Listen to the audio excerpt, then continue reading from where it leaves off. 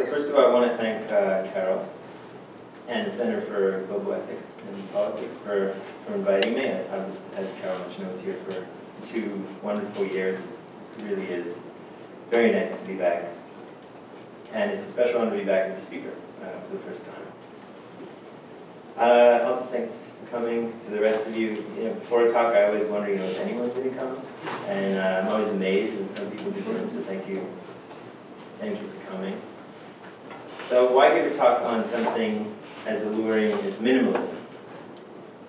I spent a good deal of my graduate and postgraduate years, as Carol mentioned, reading and writing about human rights, and particularly the philosophy of human rights, the edited volume that Carol mentioned is a kind of culmination of all those efforts. And one of the truisms or axioms you encounter, or one encounters over and over again, I'm sure some of you who've dipped into this a little bit have noticed this, is the idea that human rights are in some important sense minimalistic. So for instance, Henry Shue, who's probably one of the most eloquent defenders of this idea, claims that human rights are, quote unquote, the morality of the depths. He says they protect us from the worst rather than provide us with the best. They prevent atrocity rather than promote the good. That's the core idea of what I'm calling human rights minimalism, or minimalism as I want to understand it. And there are various different ways of working that idea out. So that's sort of the rough idea. There's various ways of working it out, which I'm going to sort of spell out with you in a moment. But what I want to say as a start is that, like many other people, I originally found the minimalistic hypothesis very appealing, deeply intuitive, almost obvious. And not only that, it also seemed to me to match up very well with human rights law, including the 48th Universal Declaration of Human Rights, which is a blueprint for covenants that came afterwards.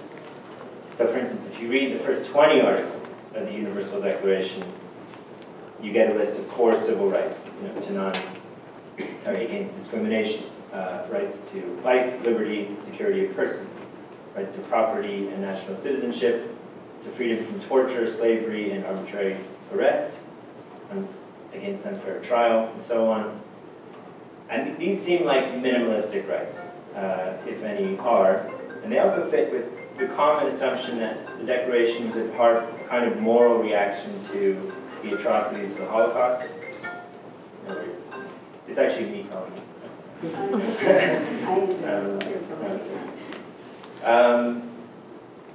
A way sort of, this sort of common notion that the Universal Declaration was a way of collectively saying never again. And those were exactly the kinds of rights violated by the Nazi regime, after all. But the Universal Declaration has other rights, other articles as well, and I began to think a lot more about those after reading Samuel Moyn's much discussed. I think Moyn gave a talk 5 years ago in this room or the next room. But I was reading his work when it came out in 2010, and I started paying attention to the other articles in the Universal Declaration and in other documents. So Moyn thinks that early human rights documents, like early 20th century, so the Universal Declaration, weren't so much a response, a moral response to the Holocaust, not so much about atrocity, as they were a kind of ideological victory lap for the North Atlantic Allies and their favorite political ideal, social democracy. And I think many people, myself included, found that analysis somewhat deflating.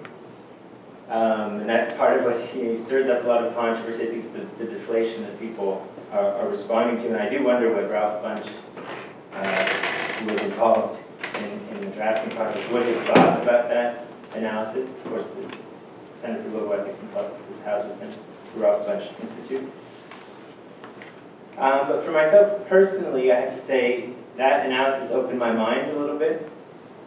It allowed me to read the Declaration in a way that I hadn't before, and in particular, I started to see in a more open-minded way how maximalist, how socially democratic that document really was. So for instance, among the rights included in the Universal Declaration are the right to free and universally accessible higher education. This also appears in the 66 Covenant on Economic, Social, and Cultural Rights. The right to education directed at the full development of the human personality. And that's a phrase that comes up multiple times across the Declaration. The right to join trade unions. The famous or infamous, depending who you talk to, right to rest and leisure and periodic holidays with pay, which also appears in the International Covenant on Economic, Social, and Cultural Rights. The right to enjoy the arts and share in scientific advancement and its benefits. Intellectual property rights, rights to one's culture, cultural practices. And it's not only the Universal Declaration that flirts with what you might call maximalism. Since '48, the human rights movement and human rights law has only become more ambitious. So just a smaller sampling. In the International Covenant on Economic, Social, and Cultural Rights, it's always a mouthful, you have the right, famously, to the highest attainable standard of physical and mental health. You have, in the same document, the right to the continuous improvement of living conditions. You have the right, in a non-binding resolution of the Human Rights Committee recently, to secure internet access. And you have the right of children to grow up in a family environment, including in an atmosphere of happiness, love, and understanding. This is in the Convention on the Rights of the Child. So these are just a few examples. There are plenty more. And these are all important rights. I think these are all human rights. But the point is, it's hard to see how they could plausibly qualify as minimalistic. They seem more like entitlements to a good life, or even to a just society, you might say, than protections against calamity or atrocity. They just don't have that flavor. So this is what raises the big question, the basic question that I want to address today. If human rights law is so ambitious, why is human rights theory so dogmatically minimalistic? Why do theorists so regularly assume that human rights must only be concerned with atrocity and the bare essentials, when practitioners clearly link them to quite a bit more? What explains that divergence, and can it be justified? So that's my big question, and I'm going to try and address it in 3 steps. So the first thing I want to do is spend a little bit of time going over the varieties of minimalism that one might come across in the philosophical literature, just so you get a better hold of the idea and how it's actually spelled out by particular thinkers. Then I want to offer some possible explanations of why it's such a popular idea, why everyone finds this just completely obvious in the theoretical world, in the philosophical world. And third, I want to see if any of those explanations have justificatory power. So once we get some sense of the reasons why minimalism might be so popular, I want to see if any of those might qualify as good, philosophically sound reasons to minimalize. So I'm asking both explanatory and justificatory questions. I'm going to mix a little sociology, history with a little philosophy as we go along. Okay, so let's start with the idea of minimalism itself. So firstly, you can be a minimalist about different things, different aspects of human rights. One option is justificatory minimalism. So this is the idea that human rights are or should be grounded in a minimal set of non-controversial values and or ideas. And there's, of course, a sort of vaunted Rawlsian tradition here. So one way of being a justificatory minimalist would be to ground human rights in some kind of ideal of public reason. This might be a liberal public reason, which assumes minimal values of fairness, cooperation, freedom and equality of all persons, and excludes so-called comprehensive doctrines. Or it might be what Joshua Cohen has called global public reason, which grounds human rights in, this is in an article called Minimalism about human rights, the most we could hope for, I think 2001 or something like that. And that, he thinks if you ground human rights in global public reason, they're grounded in this universal value of political membership. It's kind of minimal idea. Another form of justificatory minimalism involves thinking of human rights as having no official grounds at all. So this would be something like what the Catholic intellectual Jacques Maritain imagined in his introduction to this 1947 UNESCO inquiry into the theoretical foundations of human rights. So this was going on while the drafting of the Universal Declaration was taking place. It was commissioned, and Jacques Maritain was running the inquiry. And in his introduction to the findings, the conclusions, they were trying to just, how can we form an agreement on these human rights? What are their philosophical bases? So he said, look, everyone agrees on the norms. Famously, he says this, on the condition no one asks why. So the idea here is that you have a bare agreement on norms and no agreement on the grounds of those norms, what justifies those norms. That's the kind of model that you might have, justificatory minimalism. If you're not a justificatory minimalist, you might instead be an implementational minimalist. It's not a great label, but it's the label I just came up with because it seems like a conceptual possibility.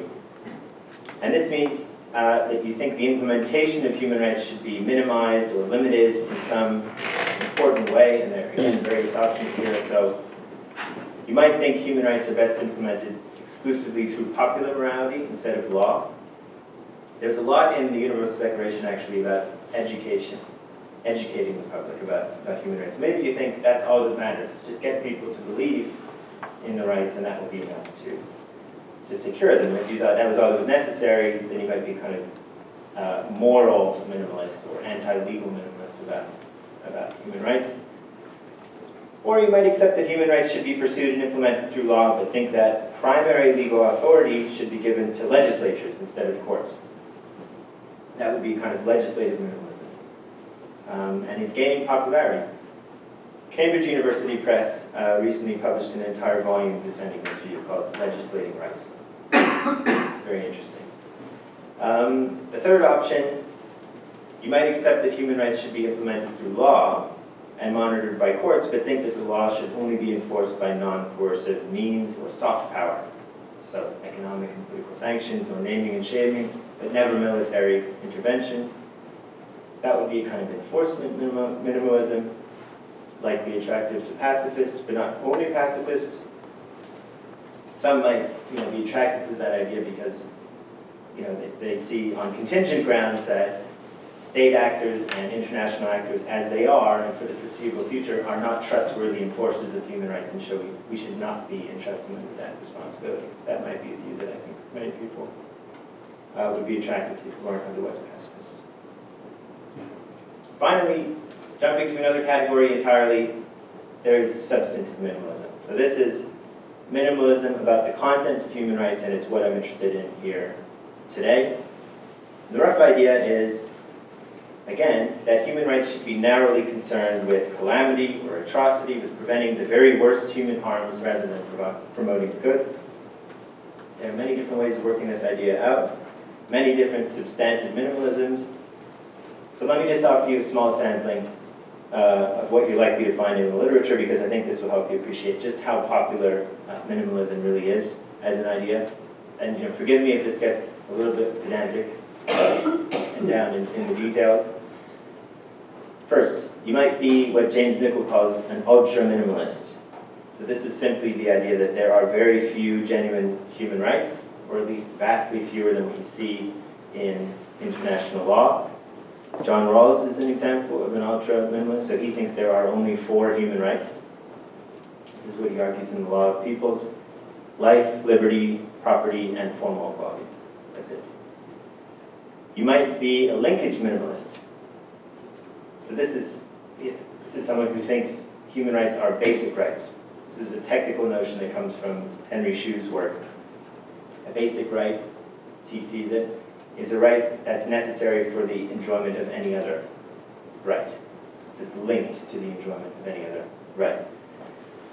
Hsu thinks basic rights include mainly the rights to security and subsistence, because you can't realistically enjoy any moral or legal entitlement as he sees it. I think he's right about this, unless we're first healthy, fed, housed, well-clothed, and safe from attack. That's the second option. Third option is what you might call urgency minimalism. So here I'm thinking of Charles Beitz's understanding of human rights as grounded exclusively in urgent individual interests. There's also James Nichol's claim that human rights are categorically high priority norms. The contrast here is, of course, with non-urgent or low or mid-priority norms, and it's hard to know exactly how the contrast is meant to be worked out. But presumably it's going to exclude most, if not all, of the ambitious human rights I mentioned earlier in the Declaration. So for instance, within the totality of a state's obligations, it's not a distinctively urgent matter for the state to provide citizens with the highest attainable standard of health. It's of course very important that states do this, but what's clearly urgent or high priority is that the state first provides citizens with, for instance, basic levels of health care that meet essential needs or emergency needs. And that's exactly what the UN Committee on Economic, Social, and Cultural Rights recognized when they famously distinguished between, for instance, the progressive realization of the right to health and other human rights, and what they called minimum core obligations. The latter, these minimum core obligations, pick out minimum essential levels of health care that must be provided now and for everyone. And achieving the highest attainable standard of health, as they saw it, committee, that's understood to be a longer, more graduate goal, so precisely non-urgent in their view, although important. Those are three options. Here's a fourth option. This is what you might call agency minimalism, and it's the idea that, to quote one thinker, instead of a good or flourishing life, human rights guarantee only the more austere life of a normative agent. There are several prominent peers in this camp. Carol, who is one of them. You talk about agency. I distinguish the two. Longer discussion for the Q&A. Yeah. James Thank you Griffin. for the reference. I'll take anything. Yeah. James Griffin is maybe more strict agency minimalist. Mike Ignatieff is another one. Alan Gorth. You might also think of Martha Nussbaum as an agency minimalist of sorts. She thinks of human rights as protections of what she calls basic human capabilities, to live, reason, affiliate with others, engage in play, imagination, and pleasure. But I think her view is complicated, at least so far as categorizing it as a minimalist is concerned, because she links it to an ideal of flourishing and human good. A fifth alternative is what I'm going to call decency minimalism, and this is the idea that, as James Nichol puts it, human rights guarantee not a good, excellent, or flourishing, but only a minimally good or decent life. And that's an extremely common view. You hear it a lot, not just in philosophical literature, but also in public and popular discourse about human rights. The idea that the aim of human rights is to make life tolerable, decent, not good or great. It even has a currency in human rights practice, and by that I mean the law. So if you think about the language of adequacy you often encounter in human rights documents, as in the right to a standard of living adequate for health and well-being, or the right to a decent living, this is in the economic, social, cultural rights, cultural rights. That seems to evoke some kind of minimal decency threshold.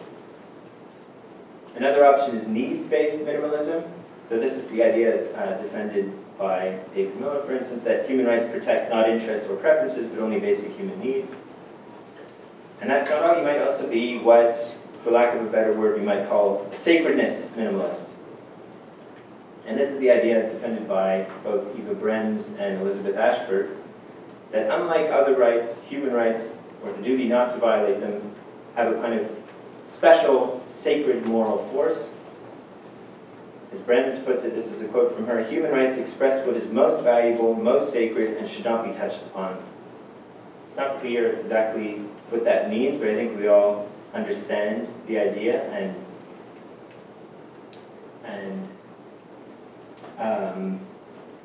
it's not an unpopular one. I think a lot of people see something intuitive in that.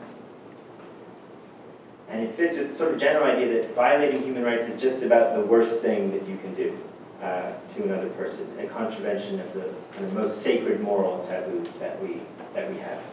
So that gives you 7 minimalistic theoretical options. So you have drastically reducing the number of human rights, reducing them to basic rights, to urgent rights, to the mere conditions of agency, to the conditions of decency as opposed to goodness or excellence, to the satisfaction of needs as opposed to interests or preferences, and to the expression of uniquely sacred moral norms. So the fact that it's relatively easy to come up with 7 options that are established in the literature shows how popular minimalism is as a theoretical position. So now, this time to ask why. Why are so many people, why are so many theorists attracted to this kind of picture of human rights? So now I'm going to think a little bit more about the explanation for minimalism and its popularity, as well as about the justification for this. So one standard explanation that's really not going to work, or at least not straightforwardly in this instance, is that minimalism is motivated by the common desire to be faithful to the practice, and especially to its legal component. So that's a nearly universal goal among human rights theorists. And the main problem is, of course, that minimalism is not a plausible feature of human rights law in particular. It's not clear why anyone reading these documents would come away thinking that human rights are strictly minimal demands. So it's true that certain varieties of minimalism may have an easier time matching up with extant human rights law than others, but I think it's going to be a real stretch in all cases. There are other aspects of the practice, though, that theorists might want to be faithful to. And that, this may well help explain what's going on. So, since their inception in the 1960s and 1970s, the most famous human rights advocacy groups, and I'm thinking of Amnesty International and Human Rights Watch, have practiced what's sometimes called informational politics, so the public naming and shaming of human rights violators.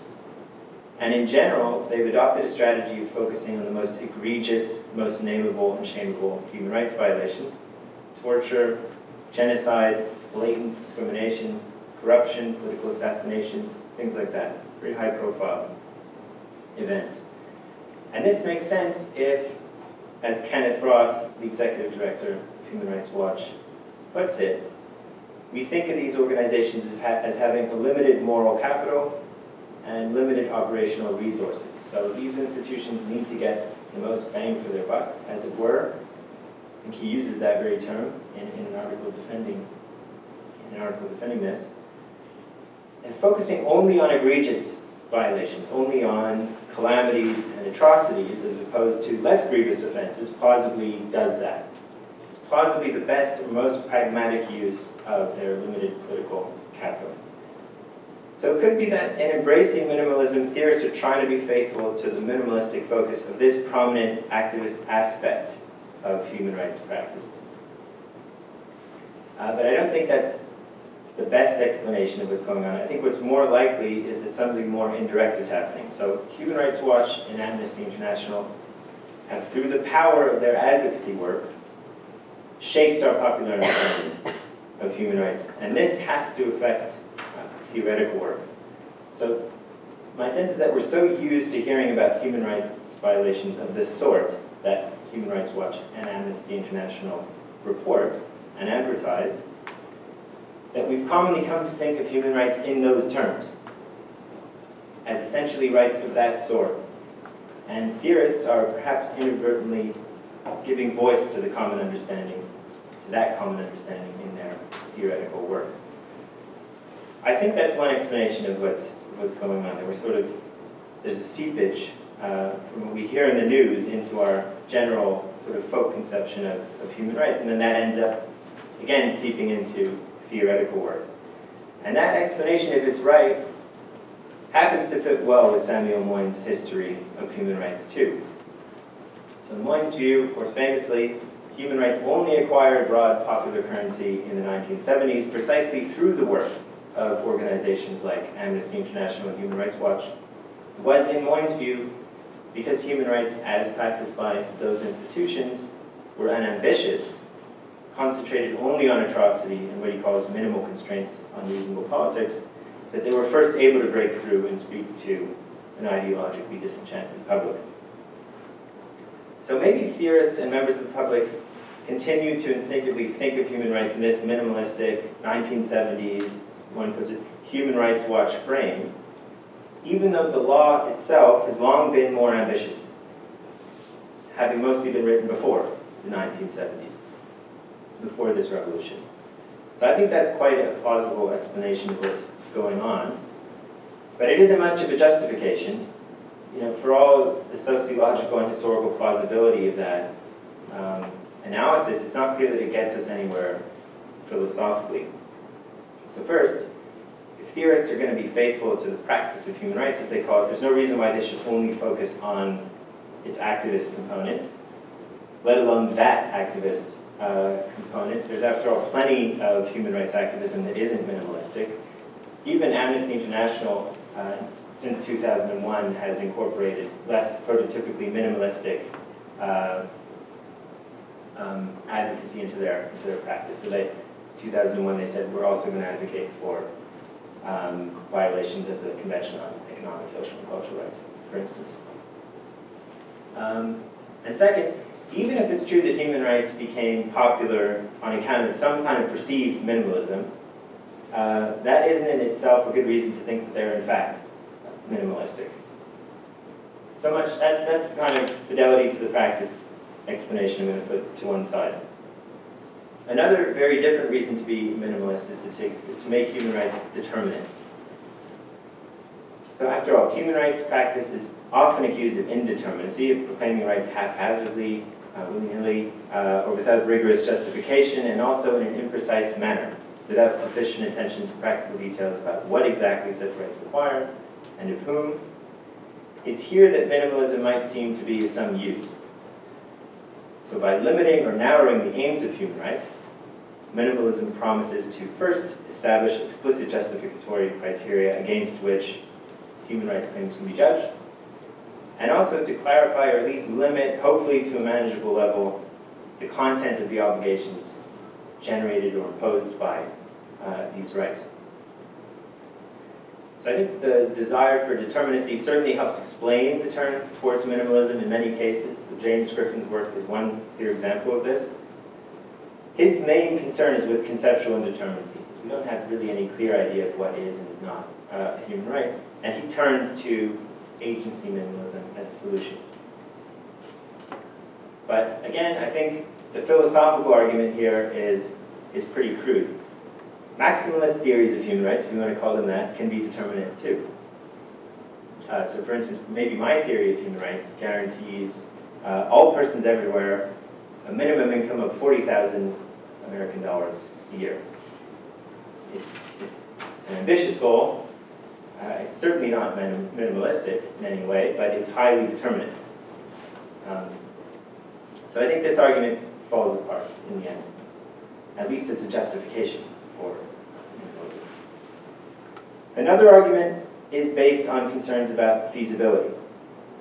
So human rights are supposed to be achievable, otherwise how can they impose genuine obligations?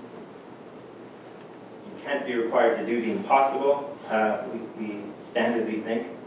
And if we take that thought seriously, minimalism becomes attractive. After all, the less human rights demand, the more likely it is that their demands can be met. Some thinkers, Maurice Cranston is an obvious example, have clearly been pushed to minimalism on those grounds, and perhaps it's an important motivator in many cases. But philosophically, again, I think this is a crude argument. The scope of what's, strictly speaking, achievable by humanity for human rights purposes is always changing, and in any case, it's clearly very broad. So strictly speaking, it would be feasible, for instance, for humanity to pursue an ideal of global equality, that is, to try to equalize wealth, the distribution of wealth, across all members of the human population. That's a feasible goal, at least long-term, but it's not a minimalistic goal.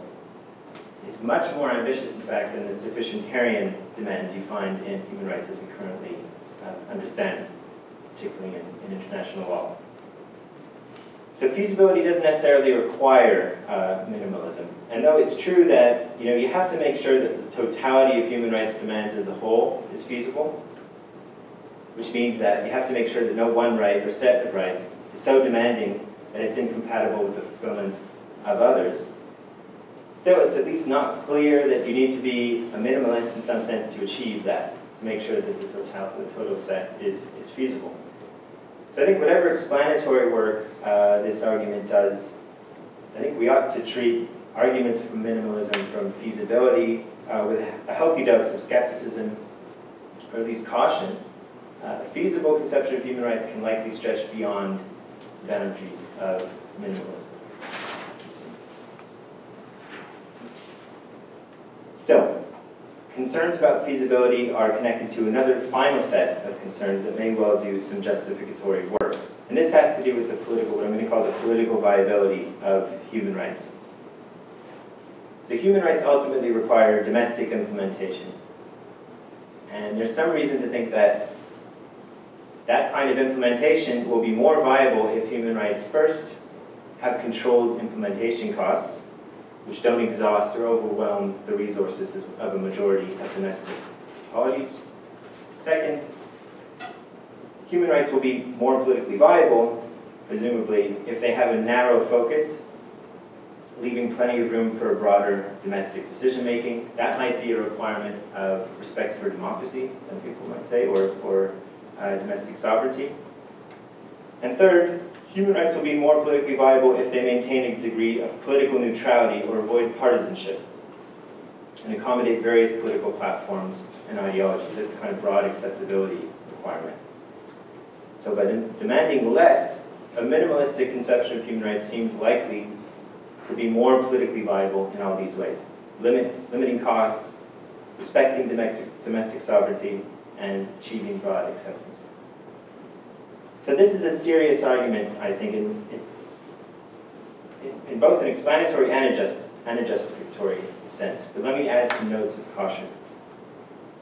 So first of all, theory can serve many purposes. Not all theories of human rights need to be concerned about the political viability or acceptability of their proposals, although there's nothing wrong with many theorists being concerned about this.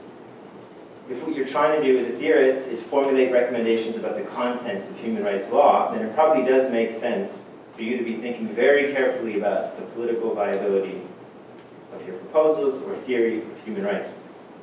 But if your interest is broader than that, if, say, what you're trying to do is formulate a morally justifiable and appealing understanding of human rights, of what sort of goods are owed as a matter of right to all human beings, then it would be odd if political viability was at the top of your mind. In fact, I think moral theorists are fully entitled to place concerns about what I've called political viability to one side when they're doing their theorizing, at least in the first instance, if they like. And in any case, philosophers are probably going to be bad judges of political viability, particularly given the abstract nature of their work. Generalize. Yeah, yeah. So it might be wise for philosophers to avoid that, anyways. But let's say we are trying to formulate recommendations about the content of human rights law in particular, and so we're bound to at least take political viability into serious account. So let me end by saying something about whether it will be forced into the arms of minimalism in that restricted case. First, I think what I said earlier about feasibility applies equally well to the concern about limiting implementation costs at the domestic level. It's not clear that cost considerations require abandoning any aspiration towards the good or towards something more than just a decent or minimally tolerable life for one's citizens. As for the concern about making sure that human rights have a narrow scope or focus, so that domestic polities have enough room to decide important matters of justice by their own lights, that, I think, is a more complicated issue, but here, too, there are a few things to say. One is that member states are, of course, entitled to submit reservations to any international or regional treaties they ratify. So, of course, this happens often. If you have an ambitious international human rights regime that conflicts in some respect with a domestic political belief or practice, states will sometimes cope with this by entering a reservation during the treaty ratification process. Another point is that even ambitious human rights norms can be implemented or interpreted in different ways. So a right requiring the provision of comprehensive health care can be satisfied by a single-payer system, a multi-payer system, or some subsidized private alternative, something like Obamacare, maybe, all with different costs and benefits. And a state obligated by that right can at least decide for itself how to go about fulfilling the right? What policy mechanisms do they put in place? And that's true of all human rights. Some states think fair trials require the use of juries. Some states do not. That's entirely fine. That's up to the state itself. Another relevant point, is that, if what you're really concerned about is making sure that the human rights regime balances the values of protecting individual rights and respecting domestic sovereignty, I think you have to accept that it just is an open question how best to do that. Whatever the answer is, it's not obviously human rights minimalism. Maybe the best overall solution is to verge on the side of protecting and promoting the individual human good rather than the sovereignty of groups. Finally, let me say something about the importance of political neutrality, or what I call broad acceptability, third requirement of political viability. This has clearly been a motivating factor for many. So just to bring it back to activism for a second, Amnesty International and Human Rights Watch have understood their very credibility and political efficacy to depend on their political neutrality, their unbiased journalistic integrity. These organizations, they do all they can to ensure that human rights stand above the political fray. And peers, too, understand that the worldly success of human rights is going to depend, at least in part, on their ability to gain the acceptance of a very diverse set of parties with different worldviews, etc. And again, minimalistic construal of human rights seems advantageous in that respect. The less human rights demand, the more likely it is that diverse parties will ultimately agree on their content. And this is serious. Think, for example, of how damaging it's been that climate change has become a partisan issue. That has slowed things down, and it wasn't always the case. The ozone scare in the 90s wasn't a partisan issue. It was a bipartisan. Both sides, both parties recognized it as a problem that needed to be solved. So surely that's something you want to avoid, right? Turning human rights into a partisan creed. If you can avoid it at all, you'd like to. And it does seem like minimalism might help human rights avoid this by focusing human rights on strictly self-evident moral wrongs, the wrongness of which nobody can deny. But again, I think there's need for caution. Total political neutrality is, of course, impossible. Like it or not, human rights are a partisan creed when it comes down to it. And as ideological tides shift, both within, between societies, the neutral ground is always changing, right? From year to year, month to month sometimes. In the 30s, 40s, and 50s, social and economic rights were quite broadly accepted in the United States. Not as much anymore. Maybe that will change in a few months. Of late, numerous leaders, so Jair Bolsonaro, Donald Trump, Rodrigo Duterte, have vocally advocated for the use of torture and punishment without trial in some cases, which makes opposition to those practices partisan all of a sudden in a way that it wasn't before. So given that perfect neutrality is impossible, I think the goal of any theory that seriously is concerned with political viability should be to achieve a kind of balance between, I suppose, moral plausibility on the one hand and political neutrality on the other. You're trying to manage these two competing considerations. And again, I'm not convinced that we need to be minimalists in any of the senses I've described to properly strike that balance. I think it's quite possible that the ambitiousness of human rights law has enhanced rather than set back its political success. And further ambition, perhaps in an egalitarian direction, might well boost human rights law further. For one, because it might help believers in human rights law defend themselves against common criticisms about its complacency in a world of structural injustice and rising inequality. So I'm thinking of Moyne's recent book, Not Enough. And in any case, I think the reasonable strategy would seem to be to try to be as ambitious as the limits of political viability will allow. To try and grab on to as many maximalist, morally plausible prescriptions as one can and put them into the law, which is, I think, probably a good description or a good analysis of what you see in human rights law itself. Just a grab bag, of the most we can get, given the limits of what states are willing to agree to. So that's all I have to say. Hopefully I've offered some plausible explanations of why minimalism is so popular, despite leaving some doubt as to whether any of them count as real justifications. And hopefully you agree that there's nothing obviously wrong with this piecemeal ambition of human rights law as we know it. Hopefully now you're definitely convinced, if you weren't already ready, that less is not always more. Thanks.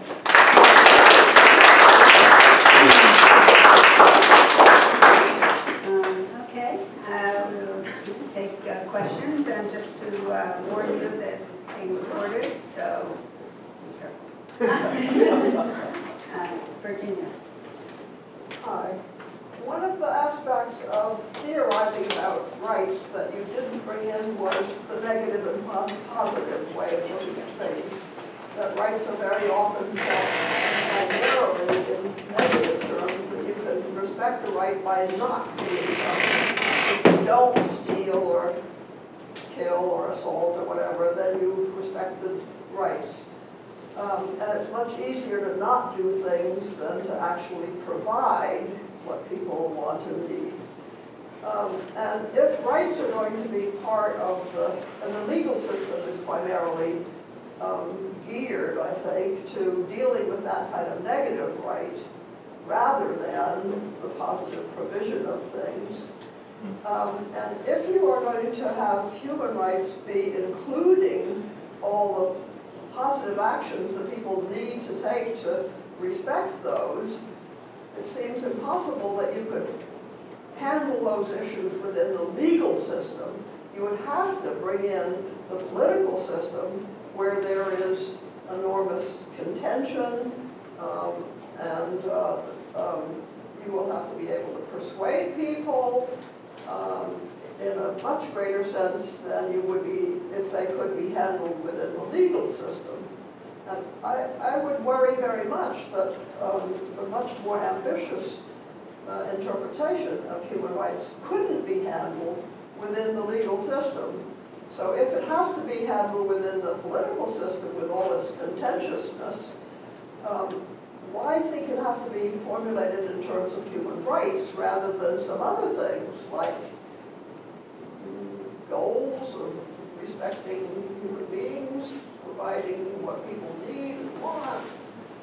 What's the advantage of thinking of these things as rights when they really can't be handled by the legal system the way the basic four negative kinds of rights can be? Yeah. Okay, very rich questions. Can I answer? Yes, please. Well, there's a lot there. I'm not sure I can answer all that in one go. One thing to say would be that even prototypically negative human rights, like rights to bodily security, for instance, I can satisfy that just by not doing anything to you, essentially staying away. When you think about those rights in a richer sense, there's always going to be a positive component, right? So, I guess Henry Schu's point. In order to really help individuals realize this right, you need to have a legal system in place, and you need to be paying police officers and judges. So there's always going to be a heavy load of demands, which in politics would be somewhere there, lurking in the back. Even in the case of civil rights, prototypically minimal civil and political rights. So that's just one point, that it's not easy to draw this distinction between negative and positive rights in the end, because they're all quite costly and difficult to implement. The other question about why we ought to think of more ambitious demands as rights at all is a complicated one, but I suppose part of the appeal of sticking with the language of rights is that they lend, or at least they help express a special sense of the gravity of missing out on the achievement of these goals. So if I am not given proper health care or proper food, to be able to say that I've been wronged because it was my right that I have these things is a powerful expression of what I think is the moral truth. So that's one reason I think to preserve the language, because they allow you to articulate this idea of being wrong, by something which makes it's not just a bad thing. It's a wrong against an individual person, something that they were owed. So that's part of the attraction, but I'm not sure that's enough to fully answer your question. Hopefully enough for them. Let's from some students first, and then I'll come back to faculty. Inez? Yes, thank you for the talk. My question is, do you, the way you think of minimalist accounts, is that only accounts that for you are kind of normatively focused on human rights as things that should be minimal, or accounts that are minimalist in focus that maybe reflect just the fact that in the real world, we can't seem to be able to provide minimal human rights. So there's a lot of scholarship that focuses on this kind of more minimal frame, even though it might be from people who actually would want to have a maximalist. Yeah. So maybe some theorists are attracted to minimalism because they think, look, things there's so little compliance with human rights already, we might as well just limit our aspirations, or at least, so as not to seem utopian. Yeah, something like that. Yeah, I mean, not necessarily that to limit aspirations, but just that there's a lot to deal with even thinking about how to provide, just minimal human rights. And that's why there's so much scholarship focused on that.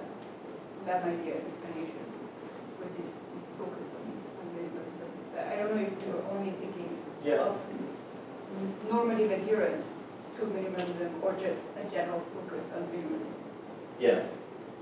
I think that could be an explanation in many cases. It doesn't seem like, to me, a justification.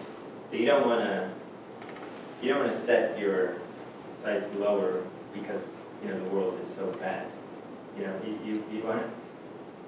You want to articulate how you think things ought to be in a theory of human rights, typically. So you're not going to let the way things are entirely structure that.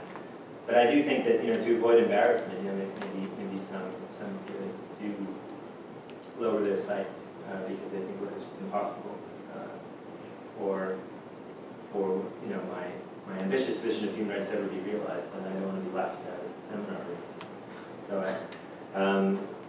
that might be a good explanation, but again, I'd probably say something about the justificatory weaknesses of that. But yeah. John? Thanks so much for the talk. I feel like, after listening to this talk, it's wonderfully laid out a bunch of different purposes we might want our theory of human rights to serve. And competing purposes and breaking down into why minimalism necessarily means these purposes. There's sort of this meta question that I feel like you haven't answered. Just like, out of all these different purposes, faithfulness to law, political viability, making them determined, which ones should we care about? What do we want our theory of human rights to be for? It seems like you haven't really answered that question. I was wondering if you have any thoughts about that. Because it seems to me like we have all these purposes our theories might serve, and these purposes compete with one another. Well, maybe a minimalist theorist could just say, well, my theory of human rights, I'm just talking about a different thing that you're talking about, because I want my theory to meet these purposes. Yeah. You can develop a maximalist account, and then it meets a bunch of these other purposes, but we're just talking about two different things. Yeah. Well, I think that's absolutely right. So I'm just writing this down. I wouldn't want to come up with a positive. I mean, I touched on it a little bit at the end. So I think some people, their goal might be to say, what should the content of human rights law be at the international level? Let's say, and that's, I suppose, a reasonably circumscribed theoretical question one might ask, and that is going to be impinged, by various considerations that are dictated by the focus of your inquiry at that point. So you're not going to want it to be maybe too far off from from the current content. It's going to be statist in character, the kind of obligations that you formulate, because of course these are international treaties and we're binding states and things like that. But again, you might have a different focus. So maybe I'm just thinking for myself, maybe as a theorist, you know, what do we morally owe to each other as human beings, period, without thinking about, you know, what the law should say. Then, you know, of course, there will be practical considerations of what human beings can do for one another. There will be feasibility limitations and practicalities you have to take in mind.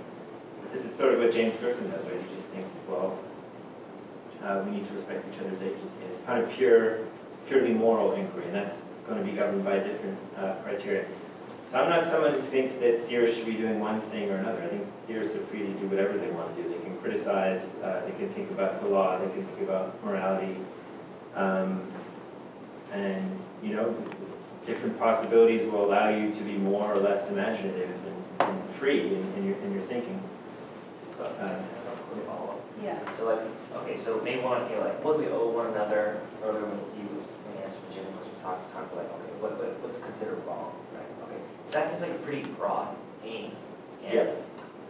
in a way, you could think that that's kind of the aim of political morality more generally. But why do we need to shoehorn human rights as like the frame for us to cash that out? Like, well, I was just going with the theory of justice, and that tells us what we owe one another.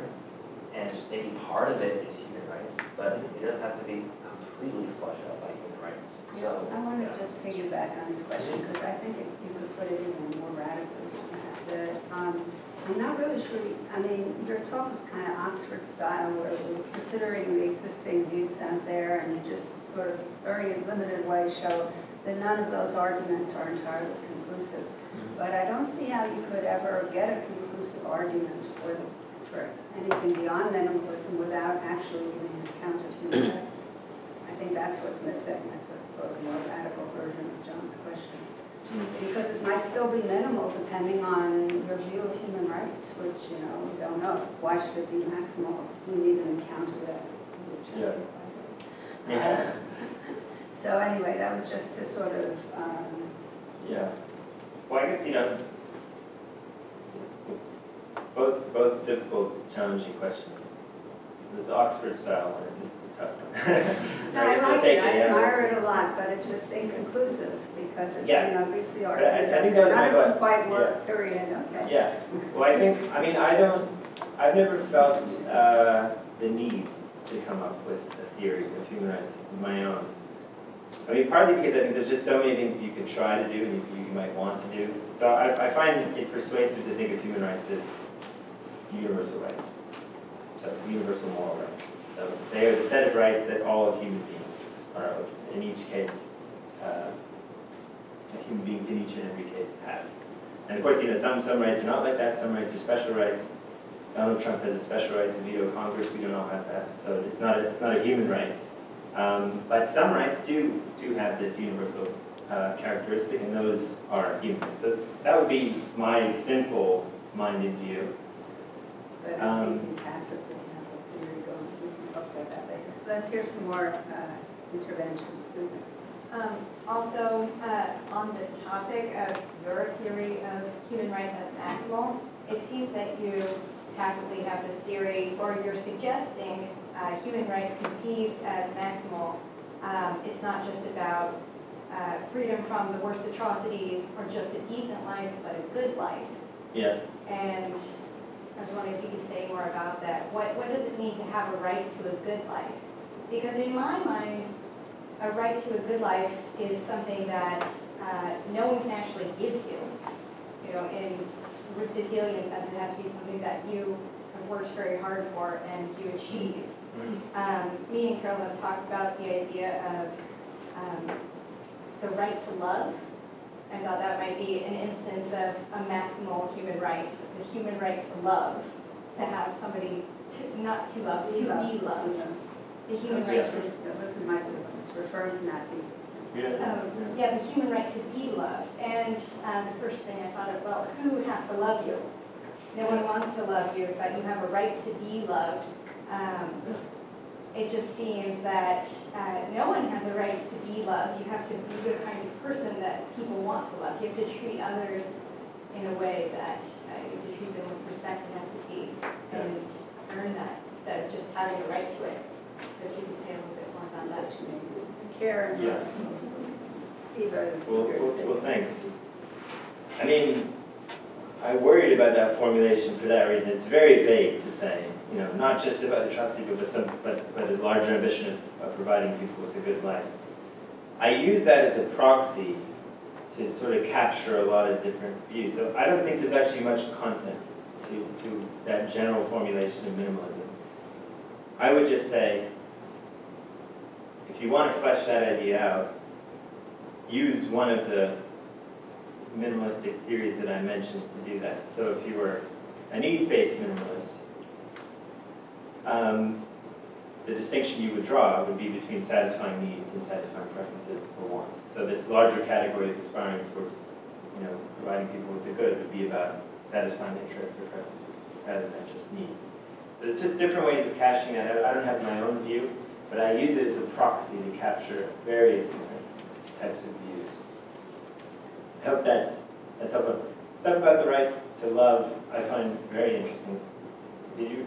So Matthew Lau is yeah, I mean, he has a whole book on that. I mean, he does have an answer to that concern. I mean, he distinguishes between different kinds of love. So romantic love, yes, it would seem odd to have a right to romantic love, but something like paternal love, he suggests between a father and mother, and their son and daughter. That's something, you know, he thinks you can be obligated to provide in certain material ways, time, attention, concern, care, things like that, and the manifestations of that. So, but I did want to say one thing about the Oxford style. My aim really is to just disrupt, you know, because I think it is a dogma. People come away thinking, oh, human rights are just about the bare essentials. Yeah, it's valuable. I didn't need. And I just want to poke holes in that idea so you can sort of think a little bit, you know, breathe a little bit more deeply when you come to human rights. Okay, sorry. I'll go back to the student. So I really like the Oxford, whatever style. Okay. That's great. I think it's a great question. The one, I'm not sure if this is if this falls into one of the 7 cakes you mentioned, but I wanted to check. So I thought, I've always thought of human rights is minimalist, maybe in not in the sense of providing a bare minimal or like a minimal list, but conceptually, maybe conceptually minimalist is deriving from a single principle. So like those rights that you have just by virtue of being human, Right. and not treating people like animals or something. So, and those can be quite extensive or maximalist substantively. So another example would be utilitarianism is conceptually minimalistic with one principle. But of course you could derive an ending duties and it's maximally oppressive as a moral theory, right? Or duty imposing. So I'm wondering if, because I take it where you think that the bloat is in actual human rights law is in things like the right to leisure, the right to, that's not fair minimum. But those are things, you might argue that those are rights you have by virtue of being a human being, right? Yeah, definitely. So I think it's a cool distinction to think about sort of conceptual minimalism about human rights, and I guess what I was referring to is sort of substantive minimalism. So minimalism about the content. Yeah, but I didn't think that was the one I thought was closest, but I didn't think that was exactly the same. Although I don't know, maybe it is. I don't. Yeah. Maybe. What substantive? The substantive, yeah, what you're calling substantive. Yeah, no, I think it's different from this conceptual minimalism. But I wonder what. So you think conceptual minimalism involves thinking of human rights as grounded in a single value? It's derived from a single principle or value. From a single principle, yeah. Yeah, so just by virtue of our humanity. Yeah. The fact that we're human. So like human dignity or something. Yeah. And then you can generate this list, which of course can be maximal, right? Sure, Can be yeah. maximally robust. Yeah. So I think conceptual minimalism, as you described it, as you say, is fully compatible with sort of substantive maximalism. Yeah. Absolutely, 100%. But I think that proxy of, thinking the rights that we have simply in virtue of being human can also contain quite a degree of pluralism, depending on how you cash that out. So if You it's- mean in the subset, like the list of rights that you might get? Yeah, you might. That might point you to various grounds, right? So various interests that human beings have. Sure, but it might also meet the desiderata of why you have human right, like it's nonpartisan or pluralistic, like if it's acceptable. I mean, I don't know, it might meet that one, maybe not the others. Yeah. And I guess it's different from justificatory minimalism too. I need to think about that. It's helpful. Let's go to Callum. Yeah, thanks very much for talking. I enjoyed it a lot.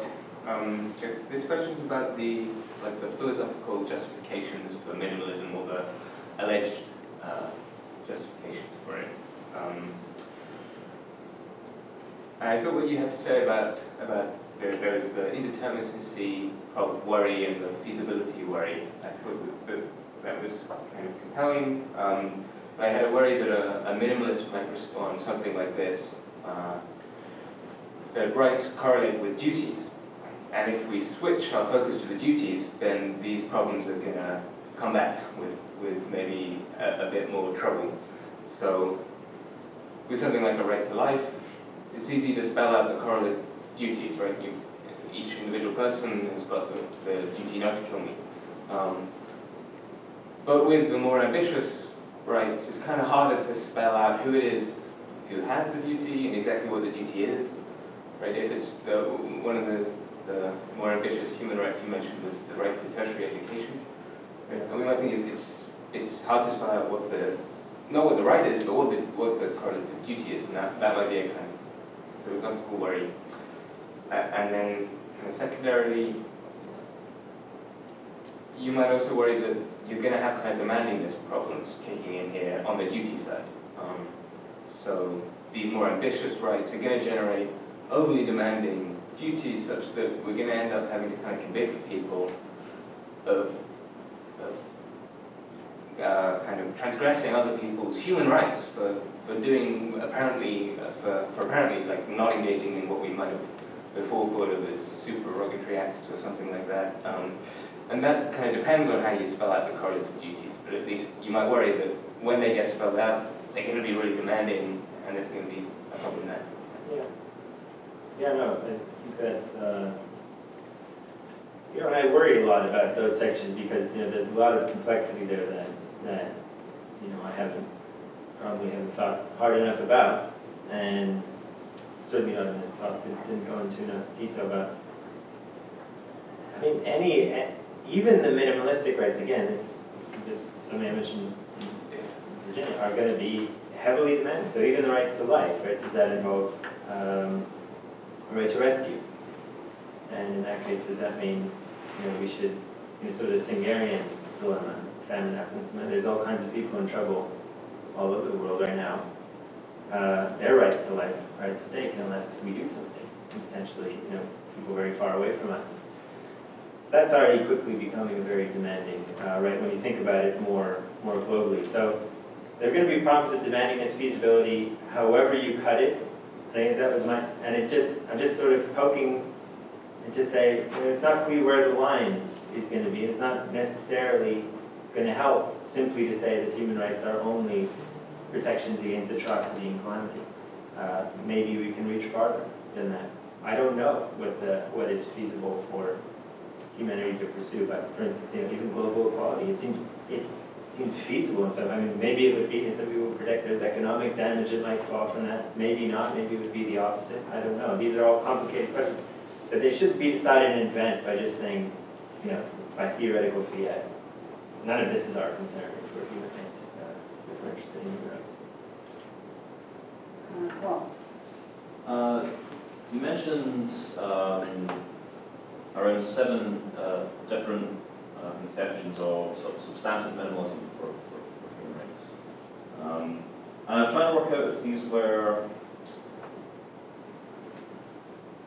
genuinely different conceptions of a minimalist account of human rights, or if these are just different semantic ways of expressing the same kind of idea. So I guess what I'm wondering is, would there be practical situations in which an agent concerned with preserving human rights who was an urgency minimalist? Would there be a practical situation in which their way of going about preserving human rights was different to that of, for example, a needs minimalist?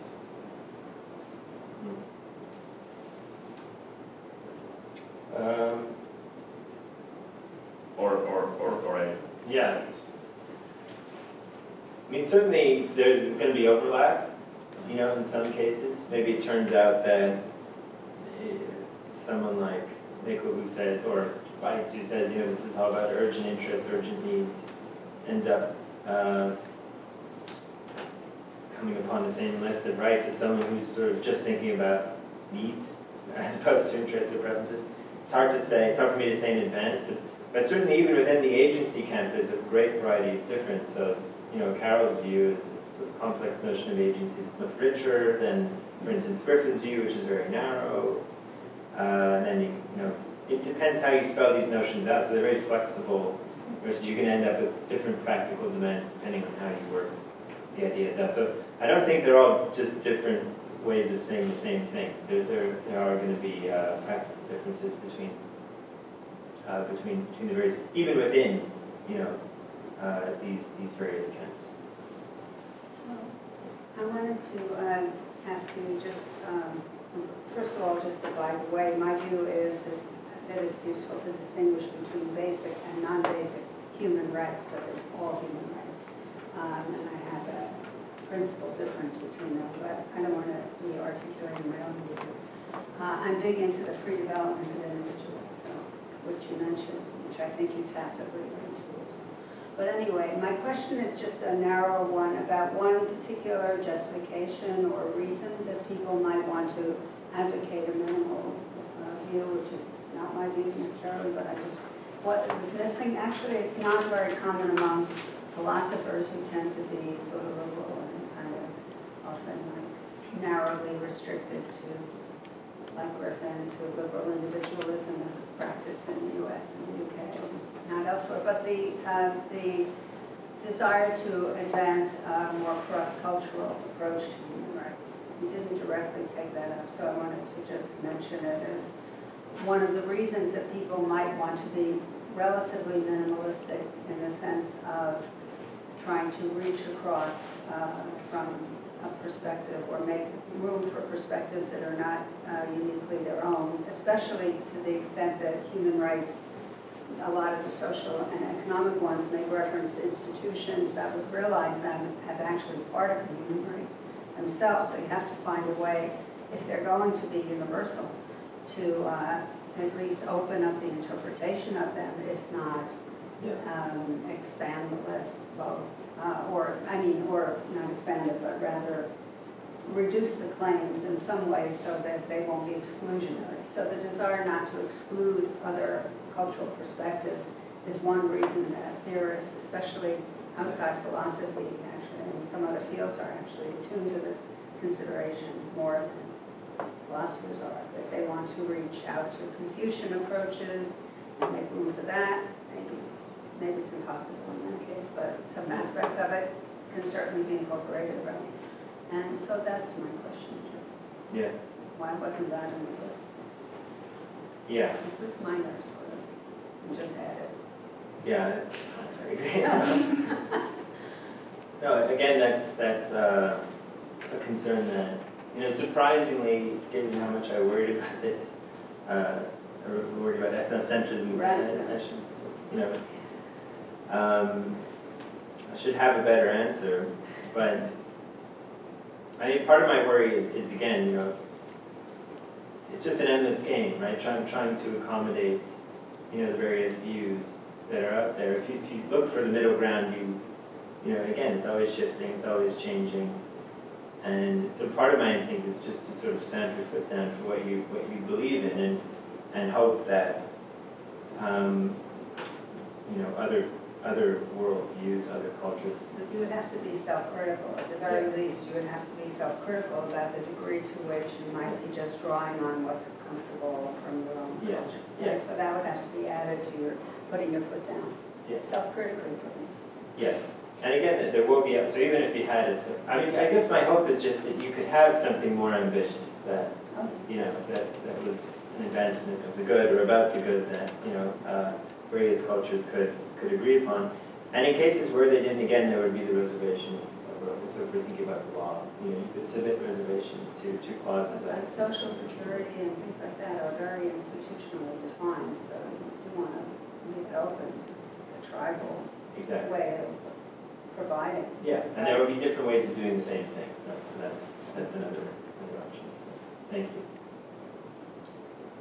Eva, did you want to talk about care? Okay, as a human right. About care as a human right? Sure. Well, my concern is that what one person might view as maximalist is another's minimalist view. It doesn't entirely, it's not entirely clear to me how one makes that distinction. How one makes the distinction between the minimalist and the maximalist view. Take the right to care. I think among human rights there should be both the right to receive care as we need it, and the right to give care, to provide care. And I actually put that on the minimalist. That might look to others like a maximalist position.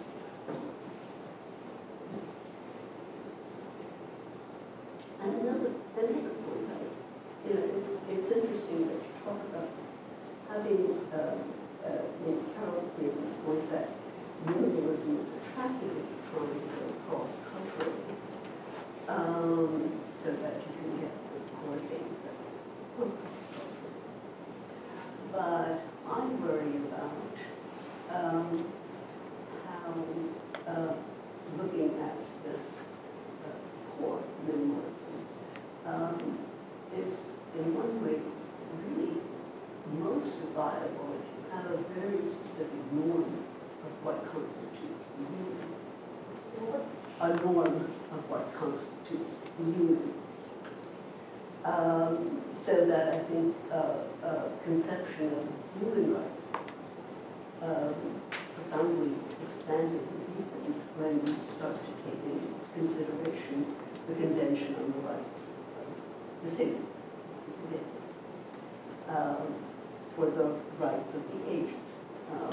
So that, you know, again, what constitutes the minimalist that we often think of as a substantive minimalism actually just carves out one conception, one norm of things to be human, and doesn't really take in the whole spectrum of what's human. Yeah. Yeah. So that would be maybe one way of arriving at, or sort of approaching the idea of minimalism. Think of it as sort of concerned with certain aspects of humanity, certain vulnerabilities, certain needs, but not all. About the first point you mentioned, that, you know, one person's minimalism would be another person's maximalism. Certainly that's true. I think the formulation that I gave, you know, atrocity versus the good, is a kind of, I'm sort of appealing to sort of folk understandings there. You know, we have a sort of folk image of what the minimal set of rights is, you know, rights against. Yeah. But even there, I Yeah. mean, what's an atrocity in the stripping person of their ability to practice their religious beliefs, which it's not quite the same kind of atrocity as torture, but to a highly religious person, it's torture. So even when you go to the atrocity level, it's not all that clear. You really need to have a clear distinction between individuals. No, I think it's very difficult to have a clear distinction unless you have a theory. So some of those 7, options were getting closer to that, and then you can come up with specific answers. But the general idea itself, these are just vague terms, and people will interpret it in different ways. But it's helpful for me to think about that. Yes, I'm kind of dying at, I'm not familiar with this literature, and I'm certainly not a philosopher, as Carol knows, but I'm dying to apply different ideas, what you're saying, just as a thought process. In a formal life, I was a mathematician, and mathematicians classify problems by their level of complexity, whether they're solvable, they're known to be solvable, they're not sure that you think it might be solvable, and there's something we know cannot be solved. They're incomplete, they're both. And it's sort of a function of the level of complexity, but also the level of effort that it will take to solve them. And so these mathematicians try to classify these problems to find out if they're worth trying to pursue. And I'm awfully curious if some of the minimalist things that you discussed are minimalist because they have, even if they might be difficult, there's a kind of a known ability to be able to do them. And some of the ones that are considered to be maximalist tend towards an infinite complexity and perhaps an infinite cost. Well, we know the problem exists, we know we can't solve it. I wonder if there's a scaling of these rights that fit along the level of human complexity that makes them possible or impossible to achieve. A different kind of classification methodology. Yeah. As I said, I'm ignorant, I'm afraid it's a naive question. Yeah, no, it's not. It's It's perfectly reasonable. Perfectly reasonable. I think I was very much attracted to that idea until I read Henry Shu's work, again, which I've repeated a few times. Even if we think of just the right to life, right, that's a prototypically minimalistic right. Securing it, realizing it for every person on the planet, again, it's a mathematical problem, practical problem, not mathematical, I mean, part maybe mathematical, Yeah, but just stupendous. level of complexity. So immediately, what I thought was a minimalistic right balloons into this. It's easy to say. It's easy to say, but again, once you get to the level of obligations, it's enormous, the problem, and then you just repeat that for every right. So I don't think it's going to work in the end, but it's certainly plausible and attractive. There's one example I'll give you. There's a group that I'm working with that says that there is a right to have open space. You should be able to go outside. Right? So the difficulty of applying that right to different levels of society, in some places there's a marginal cost that might be okay, and in other places it's practically impossible. The complexity level would be infinite to try to achieve. And I'm wondering, before we try to apply these rights, do we know the scale of the problem that we are trying to apply it to, as to whether or not that gives us a priority, if not a hierarchy? It would be an interesting method to try to adopt. Philosophers aren't very good at it, probably because we don't know enough about the world. We're just stuck in our head. But I think it's an interesting. Mathematicians are theoreticians. I mean, they take how many possible combinations of things are there, and then if at each one, each duty and each right was correspondent, how many of them are there? Are there trillions? Okay, that's a number. Yeah. Are they infinite? That's different. I'm just saying, it's the class of difficulty. Thank you for the thought.